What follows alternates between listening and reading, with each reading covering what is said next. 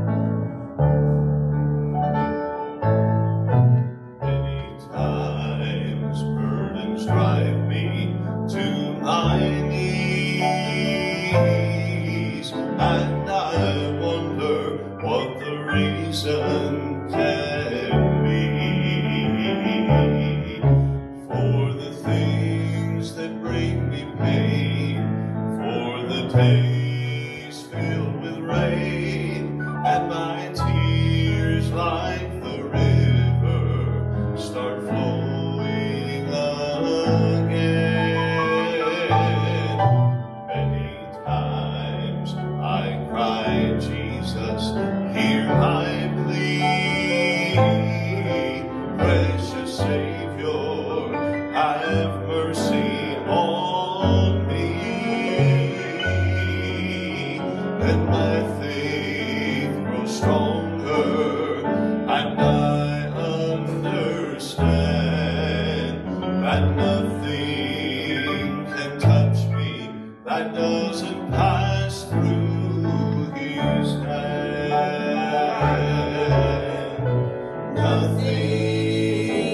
touch me, though life's billows they roll.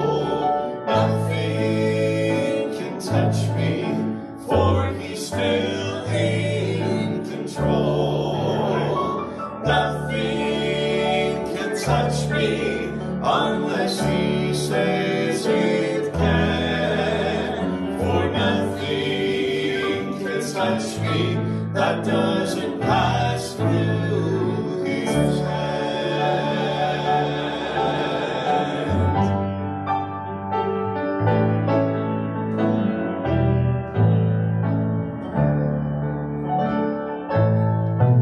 Many times world conditions seem so drear, and my heart beats ever faster with fear. When the pride of mortal man tries to gain control again, and it seems that the forces of evil might win. Many times I cry, Jesus, hear my plea. Precious Savior, have mercy on me. Let my faith grow stronger, and I understand that nothing can touch me that doesn't pass through His hand. Nothing can touch me, though life's billows they roll. Nothing can touch me, for He's still in control. Nothing can touch me unless He says it can. For nothing can touch me that doesn't pass through His hand.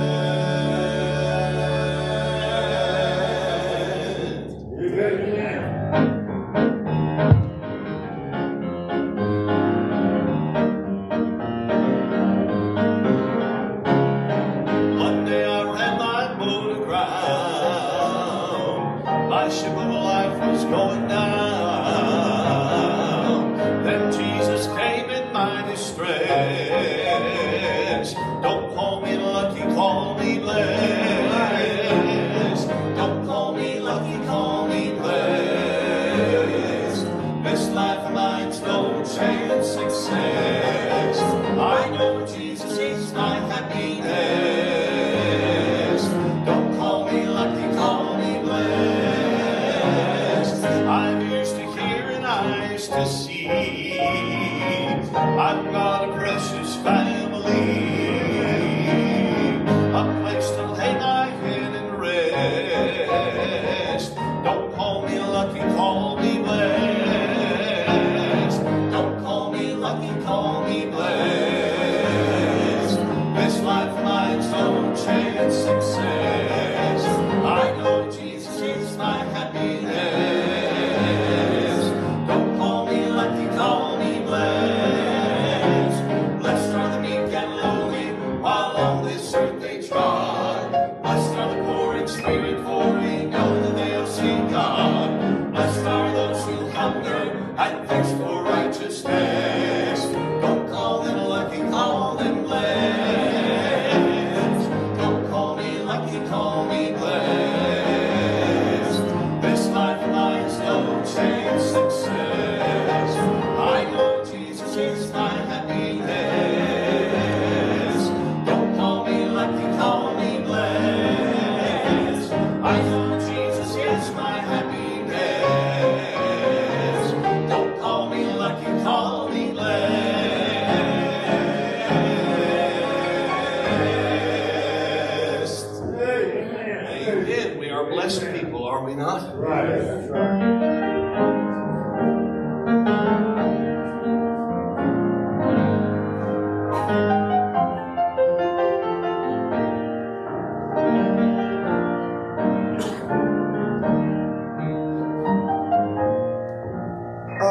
was lost, but now I'm found. I was blind, but now I see. My heart is filled with joy that the Lord gave me. I've been changed from that old man that I used to be. My life was changed forever when the Lord found me. He didn't leave me the way that He found me. He didn't leave me to die in my sin, but He left me His Holy Spirit to live within. He left me my new life in Him. From my sin He gave me freedom. From my chains He set me free. He took out the old things that I didn't need.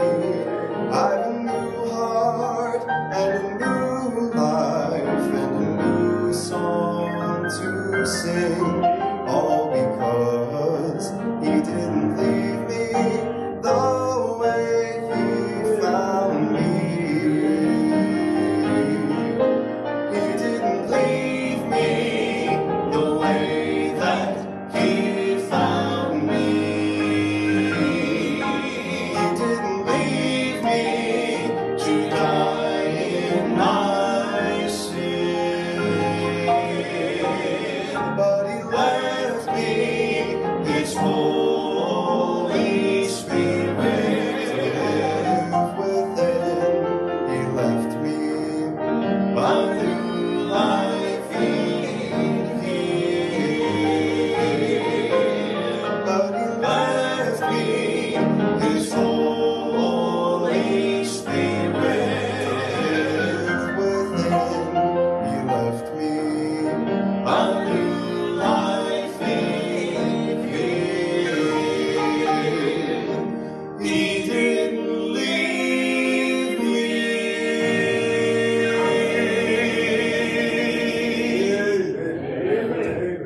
Amen.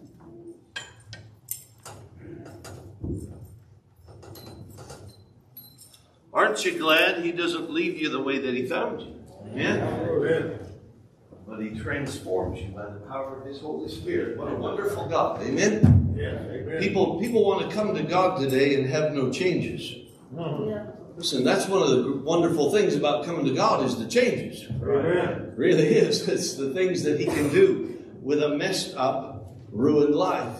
And He's still in the business, by the way, of transforming messed up, ruined lives. Amen. Well, now, let me just warn you. This is Tuesday night. Yep. What that means is we've only got one more night together. And so if you were going to invite somebody, don't wait too long. You better do it tonight or tomorrow morning if you expect them to be able to come this week while we're here together. We have enjoyed ourselves. We always do. Always look forward to being here. And like I told you on Sunday, this is the first year, and as far back as I can remember, that there hasn't been at least one snowstorm while we were here. And it doesn't really matter what month we're here. That doesn't seem to matter. It's just we have a snowstorm while we're here. And the Lord has seen fit to not let that happen this time. So unless it happens, well, let's not even say that. If you have your Bible handy, open up to the book of Judges chapter 6. And when you find that, would you stand with me if you're able to stand tonight? Judges chapter 6. I actually want you to find two passages in your Bible, Judges chapter 6 and Judges chapter 8. Both passages. They're probably just a page apart in your Bible. We're going to begin reading tonight in Judges chapter 6 and verse number 16. This is the story of the conquest of Jericho as the children of Israel come from 40 years of wandering in the wilderness and come across the Jordan River and they come to the city of Jericho, and God gives them the instruction on how they should conquer the city. Look, if you would, at Joshua chapter 6 and verse number 16. And it came to pass at the 7th time, when the priests blew with the trumpets, Joshua said unto the people, Shout, for the Lord hath given you the city, and this city shall be accursed, even it and all that are therein to the Lord. Only Rahab the harlot shall live, she and all that are with her in the house, because she hid the messengers that we sent. And ye in any wise keep yourselves from the accursed thing, lest ye make yourselves accursed when ye take of the accursed thing, and make the camp of Israel accursed, and trouble it. But all the silver and gold and vessels of brass and iron are consecrated unto the Lord. They shall come into the treasury of the Lord. Now turn over a page, if you would, to Joshua chapter 8 and verse number 1. Excuse me, did I say Judges at the beginning? Oh, well, you people are in the wrong book. We're in the book of Joshua. I'm sorry. Shall we go back and look at that again? No, you know the story. Joshua chapter 6, Joshua chapter 8. Sorry about that. Brother Leafley, you've probably never done that, have you? Amen. You've probably never done that either, have you, preacher? I didn't think so. I am the only one. I know I am. Joshua chapter number 8, verse number 1. No wonder there were such bewildered looks on your faces. I'm intent on the story, and you're just looking weird. That's okay. Joshua chapter 8, verse 1. And the Lord said unto Joshua, Fear not, neither be thou dismayed. Take all the people of war with thee, and arise, go up to Ai. See, I have given into thy hand the king of Ai, and his people, and his city, and his land. And thou shalt do to Ai and her king, as thou didst unto Jericho and her king. Only the spoil thereof and the cattle thereof shall ye take for a prey unto yourselves. Lay thee in ambush for the city behind it. Let's pray. Heavenly Father, thank you for the good day that you've given to us. Lord, thank you that we could be in your house tonight and fellowship together and rejoice together. And Lord, I pray that as we look at these familiar passages, that you would help us to do it with new eyes and to be able to apply this truth to our lives tonight. And we'll thank you and praise you for all that you do in our midst. In Jesus' name, amen. You may be seated. If I was you, I'd turn back to Joshua chapter 6 real quick, so you can see the last verse that we read with your own eyes. Joshua chapter 6, verse number 19. Here's the instruction that God gave to the Israelites after the walls fall down and they go in to win the battle. Here's the specific instruction he gave them. But all the silver and the gold and vessels of brass and iron are consecrated unto the Lord. They shall come into the treasury of the Lord. So for the city of Jericho, they have specific instructions. For the city of Ai, they have specific instructions. You see here, as they come to the city of Jericho, they're excited, no doubt. They've wandered in the wilderness for 40 years. They've just come across the Jordan River. They've seen God miraculously part the waters, and they go across the river on dry ground, and God delivers them the battle plan.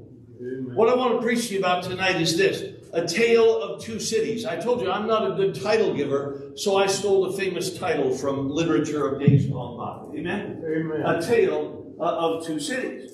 Because there are two cities here, and something similar is going on in both places. You see, in both places, God is going to win a great and miraculous victory.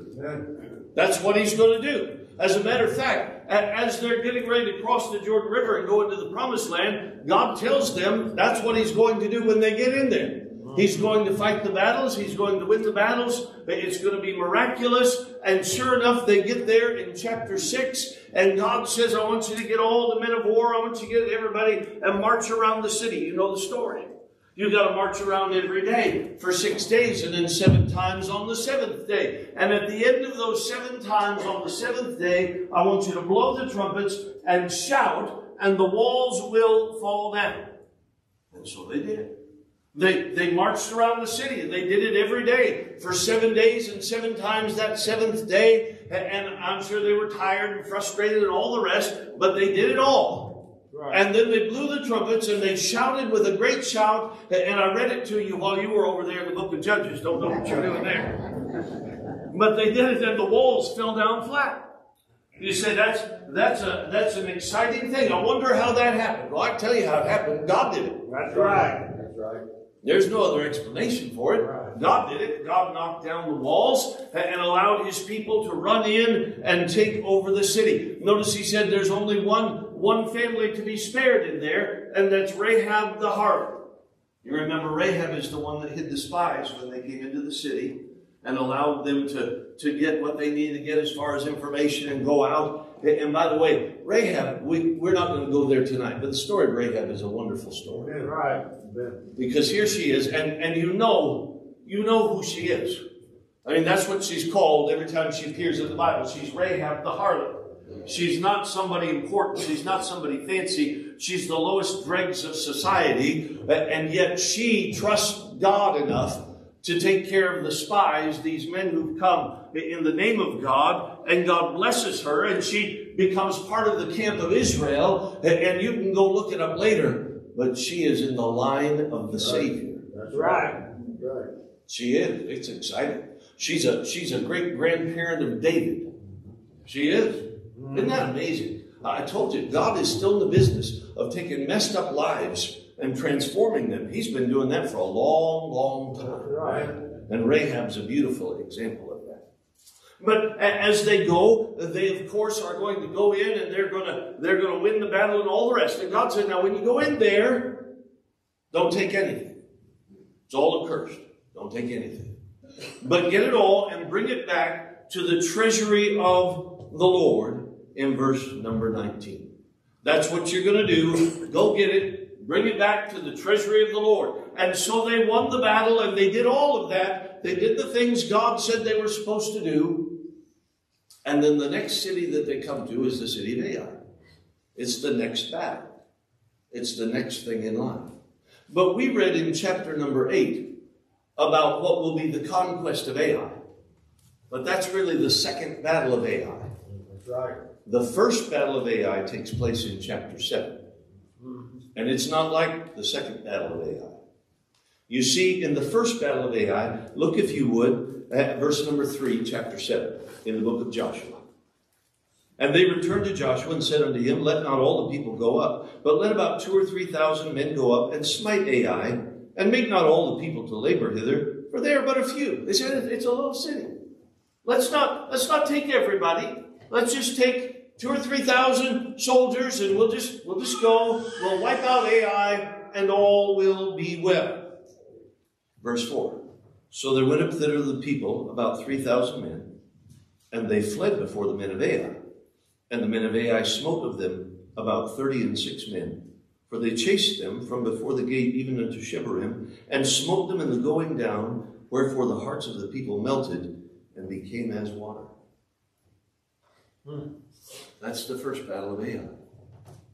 It's drastically different than the second battle of Ai. Right.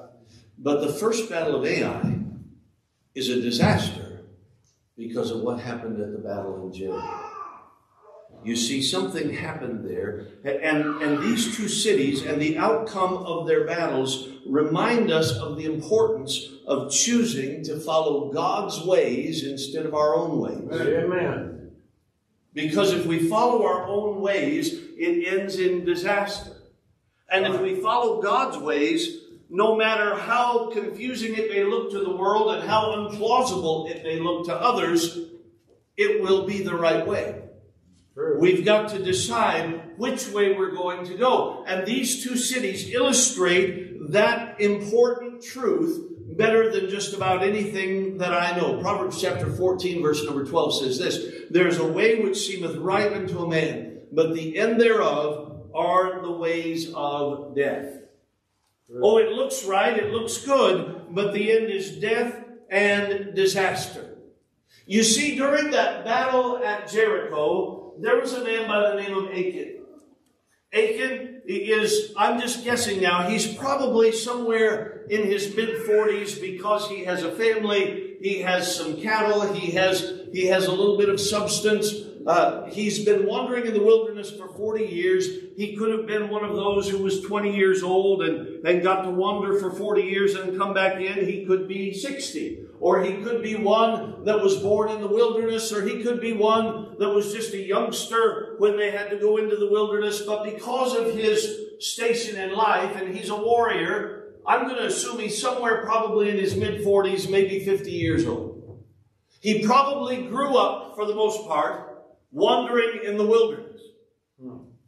His parents were some of the people that when they came to the promised land the first time, said, we can't go in. It's too much for us. Those were his parents. And God said, now you've got to wander in the wilderness 40 years, so that whole generation dies off. So wandering in the wilderness, Achan matures, he grows up, he gets married, he starts his family, his parents die, his grandparents die, all the older people die, and he's in that generation that comes back 40 years later, and God says, now you're going in. And he gets to go across the Jordan River. But think about those 40 years in the wilderness. Don't you suppose that if his parents were with him for part of that, 5 years, 10 years, 15 years, they told the story over and over of how the spies had gone into the land and they chose not to go in. And they probably said, we really blew it, David. Because quite honestly, son, you were supposed to grow up in the promised land. That's where you should have grown up. And you should have had some property there in the promised land. And you should have been able to raise your family right then and there. But they said, don't worry. In another few years, maybe 10 years, maybe 20 years, 15 years, whatever it was, God's going to let you go back and you're going to have a chance to go do what we should have done. Don't blow it, Achan. Amen. You've missed out on a lot of things that God had prepared for you over the last 40 years. But you're going to get it someday, and maybe, just maybe, somewhere in Achan's heart, there was just a little bit of bitterness over that whole thing. Now my parents aren't going in, my grandparents aren't going in, and I missed out on what I should have grown up with. And so when the battle of Jericho comes, and God gives the instruction and says, when you go in, don't take any of it for yourself and gather it up and take it back to the treasury of the Lord. Achan probably thought, that's ridiculous. We've been waiting 40 years for this. That's ours. God said everything in there is supposed to be ours, and now he's telling us we can't have what we're going to have to go in there and fight for. That is absolutely ludicrous. Can you see that happening to someone? And they allow that little bit of bitterness to grow and grow and grow. And he gets in there in the battle, and we find out in chapter 7 that he saw some gold, and he saw some silver, and he saw some garments, some Babylonian garments. All of that's supposed to be gathered up and hauled back and put in the treasury and given to God. But he's mad at God. Right. God has cheated him. He hasn't gotten the things he's supposed to get. And he feels like he's been mistreated and abused all his life. And now here it is right in front of him. There it is. It's right there. All he has to do is take it. And he does. He takes it. And you know what happens in chapter 7. Because of that, they go in to fight the next battle. And 36 men die. 36 husbands, sons, brothers die. There are 36 funerals that have to take place in the camp of Israel. And they're chased away, and it says the hearts of the people melted like water. You've just come across the Jordan River on dry ground. You've just seen the walls of Jericho fall down. I mean, you are at a spiritual peak, are you not? Right. And now their hearts have melted. This one incident, everything's gone. There's no hope. It's all over. Why? Well, because one man chose to follow his own way instead of God's way. Right. It's a choice that we make all the time. Right. You see, we have opportunities that face us every day. And along with those opportunities come some options. And the options that we choose in order to meet those opportunities will result in an outcome of one kind or another. It always does. You see, at Jericho, they have the opportunity of winning a great victory that allows them to go into the promised land and begin to claim what God has promised them. They have the opportunity to see a great miracle. At Ai, they have another opportunity to see another great victory won. And just one more step deeper into the promised land, one more piece of ground for one more tribe to set up housekeeping. It's wonderful. But then they're faced with the options. Do we do it the way God says to do it, or we do it the way we think is best? And they don't pass the test on the options. So the outcome is disaster after that Battle of Jericho. Oh, nobody knew it during the Battle of Jericho. Nobody knew. I mean, they won the battle. The walls came down. They won the battle. It was victorious. It was wonderful. They didn't find out how serious it was until the first battle at Ai. Right. And all of a sudden, this little bitty town that they should have been just able to run right over chases them out, and a great slaughter occurs. A horrible, horrible outcome. But do you see what we read in chapter 8, verses 1 and 2? Look at what it says there again. And the Lord said unto Joshua, Fear not, neither be thou dismayed. Take all the people of war with thee, and arise, go up to Ai. See, I have given into thy hand the king of Ai, and his people, and his city, and his land. And thou shalt do to Ai and her king, as thou didst unto Jericho and her king. Only the spoil thereof, and the cattle thereof, shall ye take for a prey unto yourselves. Lay thee in ambush for the city behind them. You see what God intended for them at Ai? After the battle at Jericho, they should have gone and they should have just wiped out Ai just like they thought they should. And God said, you have everything in there. It's all yours. You have it all. As much as you can carry. You just bring it back and it's all yours. Isn't that sad? If Achan had just held on for a little while, right. If he had just trusted God for a few more days, it would have been a completely different story. Right. Yeah. And he would have had everything he wanted and more.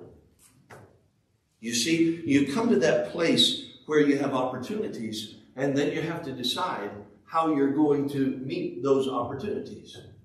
We do it all the time. We make choices and decisions every day. Opportunities are laid out in front of us, and we have to decide what we're going to do. Every day we're faced with those things, and each thing is an opportunity that must be met. Some are small, some are huge and life-changing. We were just talking tonight with the Leathleys, and their daughter's getting ready to go off to college next fall, and David is going off to college next fall, and Hope is there in college right now, and it's a transitional time in life, but there are a million opportunities in front of you. That's right. There's a million opportunities. You got to figure out, what am I going to do? Listen, not everybody goes off to college. Not everybody even should go off to college. Right. Some people decide they're going to go this career, they're going to go this path in life, and they're going to do this or that or the other thing. And all of those are opportunities that are laid out in front of you. And the minute that opportunity comes up, you have to decide, am I going to do this God's way, or am I going to do this my way? Amen. Am I going to do this the way that seems best to me, or I'm going to do this based on what the Word of God has to say? With every opportunity, you have the option. Right. You can either face it by faith. In 2 Corinthians chapter 5, verse number 2, it says, For we walk by faith, Amen. Not by sight. Right. What does that mean? We choose by faith to believe what God says rather than what we even see with our own eyes. Right. We walk by faith and not by sight. Again, Proverbs 14:12 says, There's a way which seemeth right unto a man, but the end thereof are the ways of death. And by the way, it's so important that God says it again. He says exactly the same thing, Proverbs 16 and verse number 25. The verse is repeated verbatim right there 2 chapters later. And if God says something once, it's important. But when God takes the time to say exactly the same thing twice, you better pay attention. Amen. You better pay attention. And he's telling us that our own way can lead to danger. See, faith follows God even if it doesn't make sense to the natural man. Even if it doesn't seem to line up with everybody else, what everybody else says and what everybody else is doing. When you decide to act on faith and allow that to guide your life, it says several things. First of all, it says, I know that God cares about me. Amen. That's what it says. When I decide I'm going to believe God and follow Him, I am declaring to the world that I know that God cares about me. I'm not just on my own. He didn't leave me. Amen? Right. When I got saved, He didn't just set me out there to face the world and the devil and the flesh on my own. But God knows me and He cares about me. In Romans chapter 8:28, it says, and we know that all things work together for good to them who love God, to them who are the called according to His purpose. He cares about what happens in my life. And when I don't live by faith, it's saying I don't believe He cares for me. Right. It says that God knows what's best for me. Not only do I know that He cares about me, but He knows what's best. I don't always know what's best. That's right. That's right. I always think I know what's best. Yep. But I don't always know what's best. That's right. We talked about it a little bit last night. But, we said God is God and we're not. Amen? Right. Right. He sees the ending from the beginning and He knows it all and He knows what's best for us in any given circumstance. He really does. And we see it played out throughout our lives. Matthew chapter 16, verse 25, Jesus said, for whosoever shall save his life shall lose it, and whosoever will lose his life for my sake shall find it. What does that mean? That means you can take your own life and choose your own direction and chart your own course and hang on tight to it, but it'll never be as good as if you'd given it over to God and let Him choose and chart it. Right. You can either save it and lose everything, or you can give it to Him and gain everything. Amen. That's the choice we have to make. The options are laid out before us with every opportunity. Will we go our own way, or will we go God's way? Have you ever looked back over your life and said, Lord, thank you for not giving me what I asked for? Amen. Amen. It looks like the greatest thing in all the world. And then you find out a year later, 2 years later, the whole thing was about to explode and you're glad you weren't there. Right. And the Lord spared you. And you thought you were missing out when it happened. But you weren't missing out. God was protecting you. Right. Praise the Lord for that. Amen. God knows what's best for me. That's right. See, when I choose to live by faith, I'm declaring to the world that I know that God knows what's best for me. And not only that, I'm declaring to the world that I know God is going to provide my needs. Amen. He's going to do that. Psalm 37, verse 25, the psalmist said, I've been young and now I'm old, yet have I not seen the righteous forsaken, nor his seed begging bread. Philippians chapter 4, verse number 19, but my God shall supply all your need according to His riches in glory by Christ Jesus. Amen. When I choose to live by faith and go by God's way rather than my own way, I'm declaring that I know that no matter what happens, He's going to take care of me. Amen. He will. He's never failed one of His children, and He's not about to start now. That's right. This is not the day when that's going to happen. Amen? That's right. You can trust Him. You've seen God provide your needs. Amen. I know during the whole COVID shutdown thing, some of you probably found yourselves in non-essential jobs. That means you worked somewhere other than Walmart. Walmart, for some reason, Walmart is essential. You couldn't get your teeth worked on, but you could go to Walmart. Amen. And what did God do for you during that time? Well, for some of you, your job was such that you kept working, and whatever it was, you had the income coming in. For others of you, God chose other means to provide, didn't He? Right. Stuff you didn't know was going to happen. God provided. Right. None of us are starving to death tonight. That's right. God provides. Amen. Amen. He did it for us. He does it for all of His children. We're not special just because we're in ministry. No, God does it for His children. That's Right. All of His children. And He may use a job to do it, or He may use some anonymous gift to do it, or He may use some other means, but He can use anything He chooses. Right. God used a fish to help them pay their taxes in the New Testament. Amen. Right. Go fishing. See what happens. God just has a way of providing for his children. And when we choose to live by faith, when I say live by faith, what I mean is choose to do things the way God said we're supposed to do them. By faith. Amen. Instead of the way that seems right to us. When we do that, we are letting the whole world know that we believe our God's going to provide for our needs. Amen.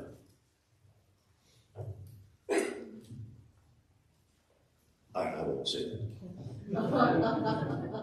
I'll say that tomorrow. Amen. So you can either choose to live by faith and declare that you know what God is going to do and how he's going to provide and care for you and have your best interests at heart, or you can live according to fear. Too many people live their lives in fear.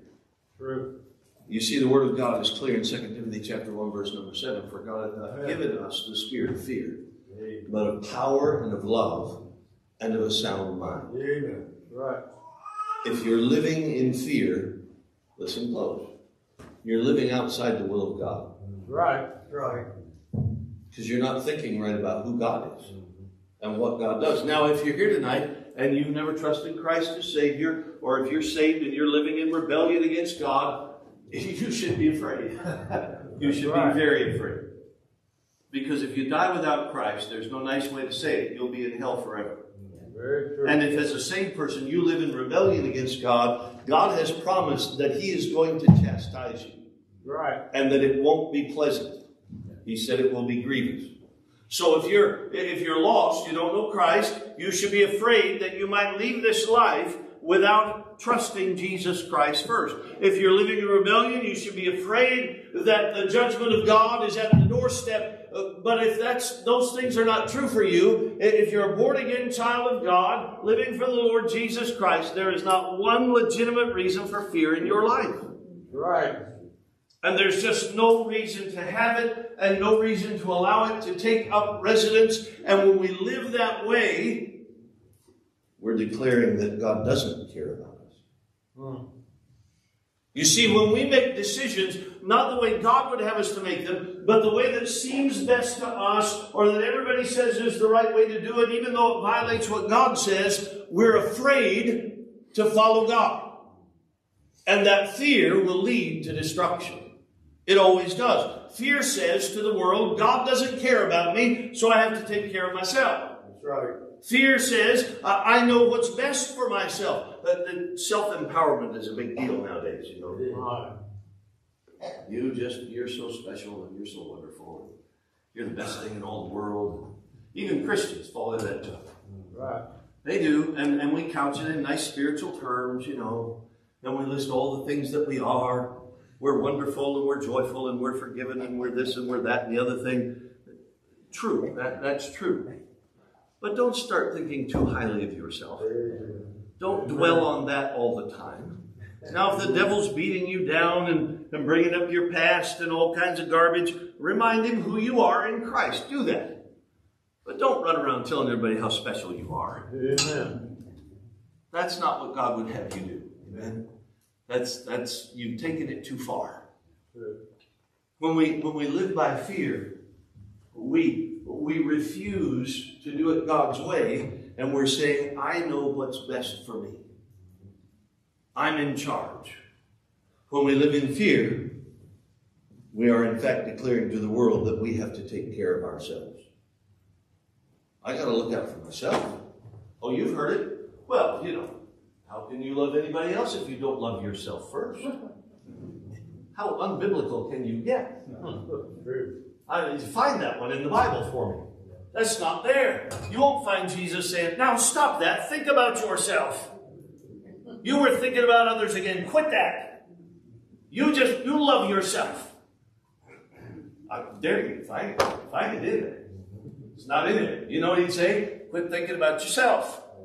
Right. Think about others. Right. You put yourself at the end of the line. Amen? Right. Not very many amen. But it's true. Amen. It is true. Right. And when we don't choose to follow God's way with the decisions and the choices and the opportunities in our lives, what we're saying is, I have to look out for number one. I have to do what's best for me. And if I do it God's way, I don't think that'll be best for me. I won't come out on top if I do it God's way. Do you know that God's program is not for you to try to come out on top ever? Right. No. You know, he said in 1 Peter, humble yourselves, therefore, under the mighty hand of God, that he may exalt you in due time. Right. It's not your job to exalt yourself and make sure you come out good and you come out on top. It's your job to humble yourself and let God take care of that. Amen. If there's some exalting that needs to be done, God will do that.